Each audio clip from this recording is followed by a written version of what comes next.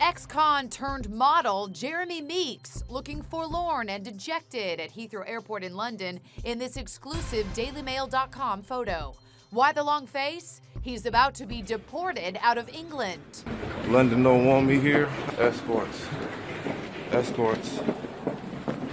Don't make no sense. Meeks had flown to London for a fashion shoot, but was turned away after officials apparently learned about his criminal history. How to serve my time? Crazy.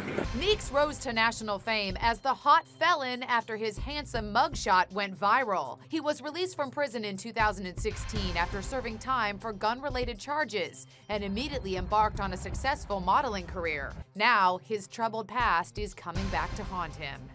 London don't want me here.